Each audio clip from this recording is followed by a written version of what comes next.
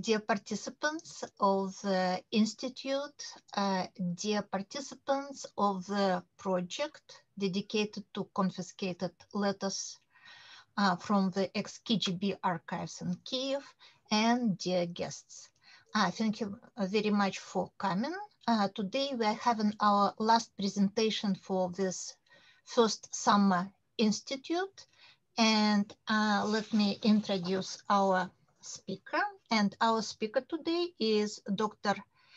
Serge Cipko, and he is Assistant Director Research at the Canadian Institute of Ukrainian Studies, and he is also well-known scholar working in the area of Ukrainian Canadian history and culture, and he is author of numerous articles and books.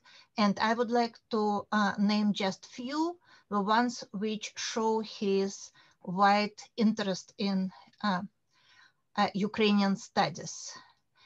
Sergei is author of Ukrainians in Argentina, 1897-1950, The Making of a Community book.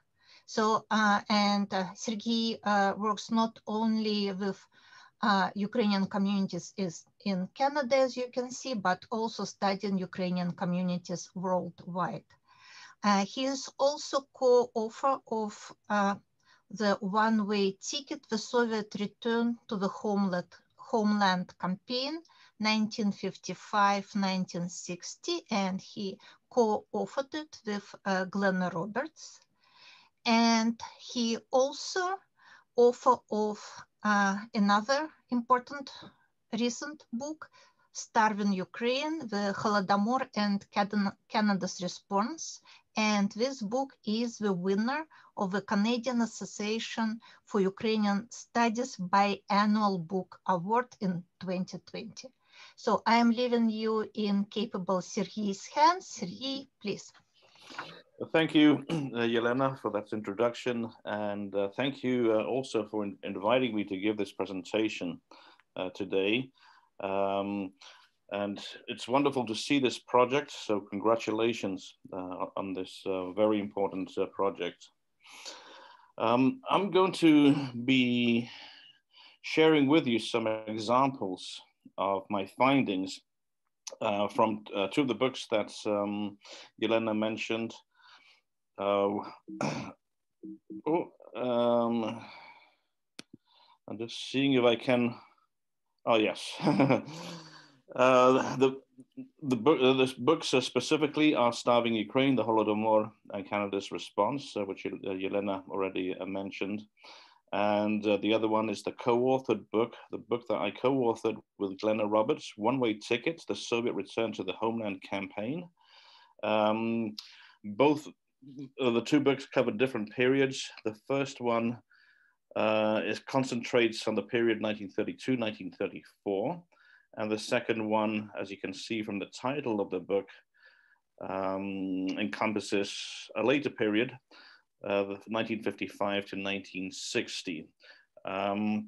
So I'll be talking about some examples from my research for those two books. I want to first begin with the groups in Canada that would have received letters from Ukraine. This is based on the Canadian census of 1931. Of course, the subject of my studies have been primarily Ukrainians. According to the census of 1931, there were 225,000 Ukrainians, although Ukrainian community leaders at the time estimated that there were around 350,000 Ukrainians. Now, most of the Ukrainians in 1931 had origins not so much in the area that was under the Soviet Union, but from regions that were in Poland and in and in Romania. But there were some Ukrainians who trace their roots to the territory of Soviet Ukraine. And of course, there were Ukrainians who had come from Western Ukraine who also had relatives on the other side of the border in the Soviet Union. Then there is another group, Russians. The Russians were ethnically Russian, so there were some Ukrainians who were also among them. There were Belarusians. You can see just below there were Mennonites, so some Mennonites may have in the census of 1931 may have said that they were Russians as well. The Mennonites there belong to a different category. So that there were two categories in the 1931 census. You identified by nationality or ethnicity, and the figure for the Mennonites, who most of whom came from the Soviet Union and mostly from Ukraine, were in the category for religion, under religion. Jews were in both categories. And of course, many Jews came from the former Russian Empire, and Germans, many Mennonites would have given German as their ethnicity. There were many Germans, in addition, not just Mennonites, but there were many Germans just generally who traced their ancestry to Ukraine. At that time, just so that you can see how large how large these groups were in comparison with the total Canadian population, there were about 10.4 million Canadians at the time. Now, I just wanted to say something about the kind of studies that I remember, from my work here at the Canadian Institute of Ukrainian Studies. I remember a presentation back in 2015 by Ron Vossler, and I bring this to your attention because it's relevant in terms of the subject area. Death Scream, Ethnic Germans in Soviet Ukraine, right there, Dakota relatives. That is a lecture that took place several years ago. And Ron Vossler, in the event that you don't know, did write a book on this subject. It was called We'll Meet Again in Heaven, Germans in the Soviet Union Write Their American Relatives. And it covers the period 1925 to 1937. Perhaps in the discussion, we may talk a little bit about his findings, well, as I remember them. Another presentation that I wanted to draw your attention to is the one by Colin Neufeld, who's an historian at Concordia University of Edmonton. And he presented a paper on perspectives on Soviet collectivization and the Holodomor in Mennonite archives and libraries in North America. And that presentation should be published in the Institute's journal Ukraina Moderna, which is based in Lviv. The reason I bring this particular presentation to your attention is because he mentions Mennonite archives in Canada, and of course he talked about letters in those archives. Okay, now I wanted to share with you an extraordinary moment in Canadian history. It happened in the middle of March 1933, when the Saskatchewan legislature paused for about, I think it was about an hour and a half, to discuss the famine in Ukraine. And what was interesting about this particular moment is the letters that they were that was said to, the number of letters that were said to have been received from relatives in mostly in Soviet Ukraine, to Mennonites in Western Canada, although the reports didn't say that these were Mennonites specifically. And excerpts from these letters were read out, and the legislature came to the conclusion that these people needed to be helped, and they suggested, perhaps, one way of helping the people who were starving was by making an arrangement with the Soviet Union through barter. Okay, so here from the reports about that discussion, we know that many letters were being sent from the Soviet Union to Canada. And here, something a little bit more specific, a letter to the editor. And I don't know to what extent you can read that, but in the event that you cannot read it that well, I will read it out loud myself for you. It was written by W.S. Plavyuk from Edmonton. This appeared in the Edmonton Journal, as you can see. And it says, in your edition of March 16th, I noticed an article that the Saskatchewan legislature considers offering shipments of wheat to Soviet Russia to help the starving population. Attention of the Saskatchewan government was drawn by the honorable member of Rosthern, Saskatchewan, Dr. J.M. Ulrich, who stated that Mennonites in Rosthern district are getting 700 to 800 letters weekly from Soviet Russia asking for help. In the fall of 1932, the Ukrainian Canadians received thousands of letters from Ukraine, granary of Europe before the Great War, asking for help as the conditions in Soviet Russia are deplorable and bread is considered a luxury. It is remarkable that they did not ask for money, but for grain and flour.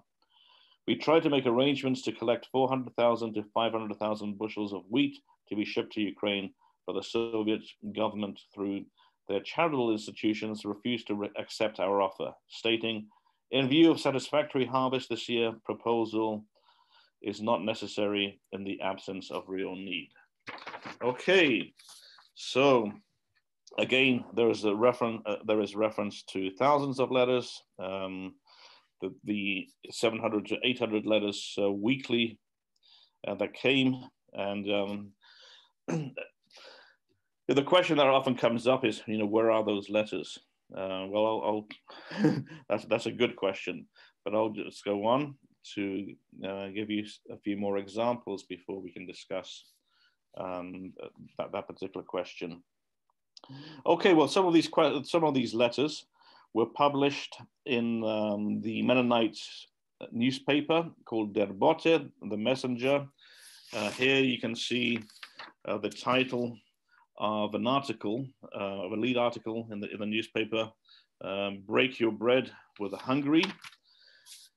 So many of the letters that were referred to among these 700 to 800 were published in this newspaper. And this particular newspaper I found in the archives, in the Saskatchewan archives in Regina. I'm sure the newspaper, you can find that newspaper elsewhere as well. Here's an example of one of the letters. This one was published in December 1932. Now, of course, the Mennonites were not the only ones who received the letters, as you can see from Plavyuk's letter to the editor. And here, the Border City Stars is referring to a local group called the Border Cities Workers Educational Circle. And here they're talking about local Russians who were receiving letters from relatives in the Soviet Union. And,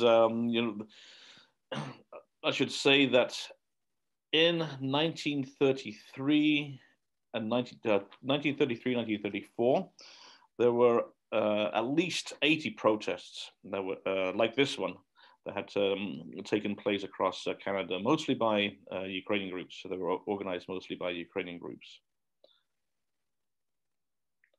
Okay, and this is a letter that was received in Saskatoon. So I will give you an example. I'm giving you an example of how that letter was published. I haven't seen the original one, but this is what Ukrainsky Holos said about it. And I'll just let you give you a moment to read this. They're talking about the article mentions two letters. One that was dated to the 24th of April 1933, and another one June 24th, 1933. This is how the letter was presented.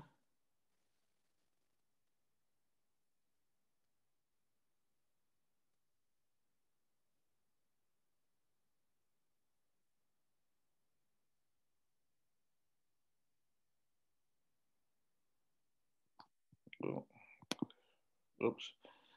And this is the second letter. Now, this letter was translated, the second letter was translated into English, and it was published in the Star Phoenix, 3rd of August, 1933. I compared both of them, and it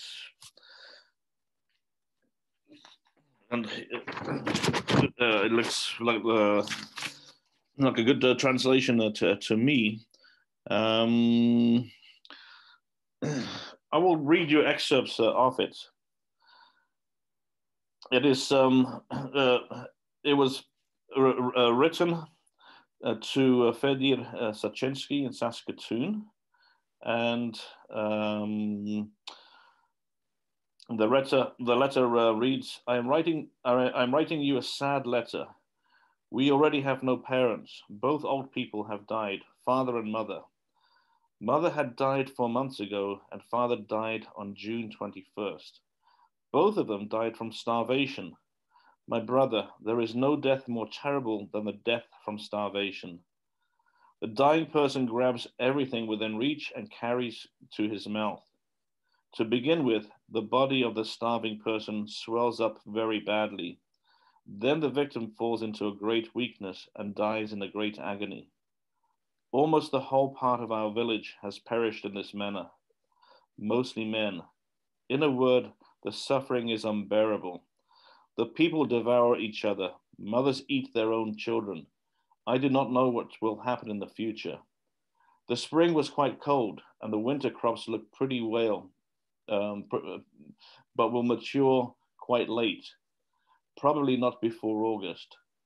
But at the present we exist on the linden tree leaves. We pluck the leaves, dry them, and grind them into powder and eat it. We hardly exist, and if you did not send me those $4, the things would have gone very bad with me. When I received the flour for that money, I cried from joy. Now I thank you and your wife deeply and heartily, and trust that God will repay you for it. Now I entreat you, help me as much as you can to last out till August, and then the things remain alive till the new harvest. My brother, I wish to live yet, but it is hard. My feet already begin to swell from starvation, and I beg you to help me. My brother, now I write you about father. When he received from you those $8. He lived on that money while it lasted. And after it was spent, he had nothing to live on, and we had no means to help him. So he died from starvation. And now try to save me by any means, if only with 72 pounds of flour. Brother, I want to live, but it is hard, and I think you know everything. Okay, so that is the letter. Now, you can see that part of that letter made reference to money that was being received. And here is a very insightful article in the Calgary Herald, published in April 1933, which gives an indication of why so many letters were allowed to elude this, or allowed to go, were allowed to leave the Soviet Union, and were received by relatives in Canada. So again, I don't know to what extent you can read this, so I will read it out. Not all the news from Soviet Russia comes by cable. Soviet authorities allow letters to pass out that tell a different story, which seems strange at first thought, but not so strange when one digs in beneath the surface. Here is a letter to a Calgary Russian from relatives in the Soviet Republic. Quote, "Our father is gone. He was sentenced to 6 years imprisonment to Solovetsky Islands. We have not heard from him since they took him away. He was appointed as commissar on our village collective farm. I was sentenced because at threshing time, someone stole a sack of barley. The grain driver and grain weigher also both got 5 years. Please help us with a few dollars. In our city, there is a syndicate where there are all kinds of merchandise and food to be bought cheap, but only for dollars. You send the money to the syndicate, and they will send us as much goods as they feel like. Our winter allowance kept us only until Christmas. Now we are weak and sick with starvation, but have to work. People are dying like in the flu and buried in mass graves." End of quote. And then the Calgary Herald article goes on to say, when one understands just where the dollars will go and guesses how little the syndicate will give for them to the sufferers, it is not difficult to understand why such letters are allowed to pass the Soviet censors. Okay, well, here is the syndicate that the Calgary Herald had in mind. It was called the Torkson. These were stores where you could, with American, with any dollars, any hard currency, you could buy goods, and those goods would then reach the people they were destined for. Now, this ad I chose this especially because it appeared in a major mainstream newspaper, the Toronto Star, and this one is from 1934. But there were parallel advertisements, more detailed than this one, in other newspapers. They appeared in Ukrainian newspapers. They appeared in the Canadian Jewish Chronicle and in other places. Now, from a notice in the Canadian Jewish Chronicle, you have a description of how that Torkson system worked. So I'll just read that out to you. Money remitted by mail, cable, or radio by residents of the United States and Canada to beneficiaries in the USSR will be placed to the credit of the named beneficiary at any one of the Torkson stores. The beneficiary could select at the Torkson stores any article of food, clothing, or other commodities to the limit of his credit with Torkson. And if there was no Torkson branch where the beneficiary resided, the tocsin would send the commodities to the person. A list of companies authorized to receive money and issue merchandise orders was provided and then noticed. Okay, now in the articles about the famine that appeared in newspapers like Ukrainsky Holos, but in other newspapers too, I remember one in particular where the author of the article said, why is the pro-Soviet press not writing about the famine? Because surely readers of that press would be receiving letters as well, and of course they did.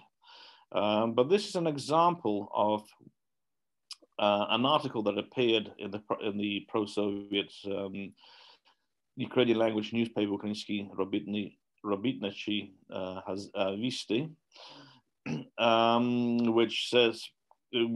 which had a slogan that was circulated both in the Soviet Union and by pro-Soviet individuals in Canada as well. The person who does not work, neither will that person eat. And the title of this article is, "This is the slogan that is now supported in the Soviet Union." So this is how the pro-Soviet groups wrote about the conditions in the Soviet Union. The idea was that the people that were starving were the people that did not want to join the collective farms, essentially. Now, there were letters that were published in that newspaper and other pro-Soviet and the other pro-Soviet periodicals as well, including one that did come from the countryside that I remember. It was a commune that was established by Ukrainian Canadians in southern Ukraine, and there I'll just give you a few examples of what was said in that letter that was published in this particular newspaper. They were talking about counter-revolutionaries. They spoke about the sacrifices that were made for this to build communism, the Soviet Union, and they did say that there was some hardships, but that these were being overcome, and that that a greater future was being promised. But in that particular letter that I remember, there was a discussion of a struggle against counter-revolutionaries and petty rights and so on. Okay. Now, I also want to say something here because dates are quite important. Even though there were letters that were talking about starvation, the ones that I shared with you, for example, there was still denial that a famine existed. And so, this could only cause confusion, probably. But this particular article, as you can see, was already published in September 1930, after there had been a new harvest in the Soviet Union in Ukraine. And there was an admission of sorts made already by the late summer of 1933, which was beginning to be published in September, and by a Soviet official, that a famine had existed. That official was Alexander Asatkin, and he was quoted in the mainstream press. He acknowledged that there had been mortality from undernourishment, but he claimed that the numbers that the deaths were in numbers considerably lower than the millions stated abroad. And Asatkin, then went on in the reports that were published about him, about his admission, blaming the peasants for the troubles, alleging that they had believed that after they joined the collective farms, the government would take care of them. Now, he was quoted as saying, they had been taught the bitter lesson that, quote, those who won't work won't eat, end of quote. Okay, now I want to, I haven't seen too many original letters, but this was one that came to my notice, and it came from the journal Ukraiński Filatelistyczny Wieśnik. I don't follow it, but of course, specialists in letters, I'm sure do. Anyhow, this one came to my notice. It was published in 2002, and it's a letter from Calgary, as you can see, and it was addressed to Peter Derus in Calgary, and it came from the Khmelnytsky Oblast. Okay, and this is I eventually got a photocopy of this letter. The original is in the Ukrainian Orthodox Archives Museum in Calgary, and as you can, and it's rendered faithfully here in print. So this is how it looked like, and as you can see, it's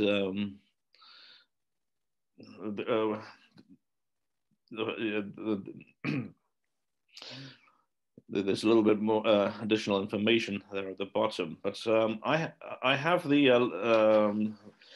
I will read to you the letter in English translation. So this is how it reads in English. This letter is from your daughter Maria to her father. I inform you, dear father, that I am at this time, thank God, still alive. I ask you, dear father and mother, to send me any help you can, because I am dying of hunger. While I was with mother, she was able to feed me, but mother has now died, and I am alone and perishing from hunger. I cook fodder beets and live off them. I go around to the store, the Toksin, where they get flour from relatives from America, and they get all kinds of food products. And I can only look and cry and then go home. I sit at home and ask you not to ignore my request. I have written so many letters to you, but have not received any reply from you. Okay. So these are examples from 1932, 34 that I've been sharing with you. I want to now move on to some examples from the research that I conducted with Glenna Roberts on the Soviet Return to the Homeland campaign. The book, The One-Way Ticket, was published in 2008, and those of you who will ever consult it will see that there are many, many references to letters. Now, this campaign that began after Stalin's death in 1955 was aimed to try to persuade people who had origins in the Soviet Union to resettle or to return to the homeland. And they did this through newspapers such as the one that you see before you. This newspaper is titled Zapovedenia na Batkiewszczyznę, in Ukrainian. It is, so in English, the English translation would be for the return to the homeland. And there were parallel newspapers for other groups. For Russia, there was a Russian language newspaper. There was a newspaper for Belarusians and so on. This one isn't available online. There are a few issues of this one that are available, and I did this. I copied this particular title as a result. This is a letter from Irena Polyantsev to friends in Toronto, and well, it's quite hard to read, but but many of these followed, predictable formula, and I will just read you one sentence, one telling sentence from this one. The friends are told, "We realized that we, the Soviet people, had nothing to do abroad. That our place was there at home and not in Canada. The anguish became unbearable." Ultimately, there were several hundred people that did resettle from Canada to the Soviet Union. That includes, people who were born in Ukraine, but not people that were born in Ukraine but had no experience with the Soviets, with the Soviet Union. They were born in Western Ukraine, so under Poland, and resettled in 1956, 57, and so on, plus their Canadian-born children. Now, before I go to that, to give you an example of a letter that was confiscated, I just wanted to say that in that book, we quote extensively one of our informants, one of the people that we interviewed, Nadia Golik-Davidenko, and she said that in reference to a letter, "My cousin said she wrote to my father that if he came back, he would have exactly the same kind of life a certain person had. Since this man was the most miserable, poorest person in the village, my father was supposed to get the message to stay away." Well, the parents did not break the code, and in spite of that veiled warning, they did return or resettle in 56. On the other hand, what I wanted to say in reference to letters in this context is that letters describing conditions in the Soviet Union with warnings not to return never arrived. And then Jim Lenko gave the example of a letter from his sister, and I'll quote him. "She and her husband and 2 children had gone a month before us. And when they arrived in Leningrad, or St. Petersburg, they knew exactly what was happening, knew it was all wrong. She wrote us a letter immediately, telling us not to come. But that letter never arrived. The KGB in those days. They would have read it. She tried to tell us." Okay, now, whereas there was several hundred people that left Canada for the Soviet Union in 1955 to 1960, there were a few thousand that had actually resettled from South American countries to the Soviet Union.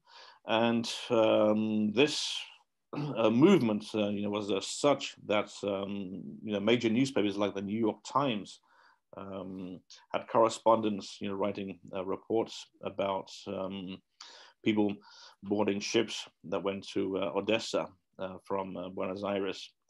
And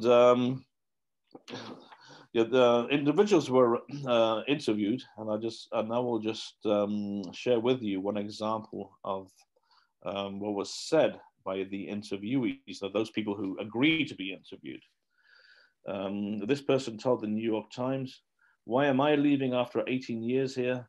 Well, I don't think money can be harder to find there than it is here. Besides, letters from my family say that life is much better there now that the Ukrainians are not under Polish domination." And the New York Times concluded that that the interviewees would not say that they had any pressure being applied to them beyond letters from relatives. Okay, well, here we come to one example of a confiscated letter that I know of personally, and you can see this one. This was this came to me from John Paul Himka, who was my thesis supervisor, and who knew that I was, working in this particular on Ukrainians in Argentina, and by extension afterwards the Soviet return to the homeland campaign, and it was a letter that was confiscated at a post office in Kiev and it comes from the private collection of Victor Mohelny. This was, I don't know how many years ago. Now that's this letter came to my notice. But anyway, I have translated it. It was in Spanish, and I've translated it into English, and I'll read it out for you, because it gives you an example of a letter that was confiscated, and then you can decide for yourselves, why this particular letter would have been confiscated. And this, well, anyway, I'll read it out first. Dear friends, in the first words of this letter, I want you to know that we are all well in health and wish the same of yourselves. We already have received your letter, for which we are grateful. We already have been given a house with gas and heating, but even so, it cannot be compared with over there. I am studying more or less fine. My brother is working as a mechanical fitter, my father at the foundry, and my mother as a silk weaver.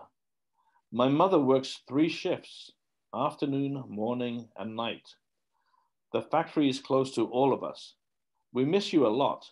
Dear Anita, you asked me if I, with my brother, would like to come to your home to drink yerba mate. I would like that very much, and if I could, I would do so right now. Write if you can, please help. I ask this of you and also my tios, that's uncles and aunts. In Kiev, there are 13 families, residents of Argentina. When we get together in the evenings, we all speak of how it was over there. We, in every minute, remember you in our words. My mother also remembers you, and also the factory. Write to us when a ship will sail for here. Who is traveling? Those who are thinking of traveling should do it more to the chief cities, because if they go to the countryside, it is the misery. You also ask if my grandmother is with us. She, as always, prepares the meals for us. Okay, for now, I do not have anything more to write. Many hugs and kisses to all from us. Regards and kisses. My mother sends her regards to the boss of the factory and to the mother of to all.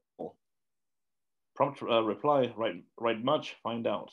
A million thanks for the postcard. It is very pretty.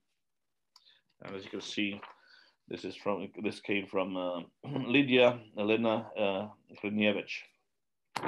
Okay, I will end there, and we can discuss perhaps some of these letters a little bit more. So thank you.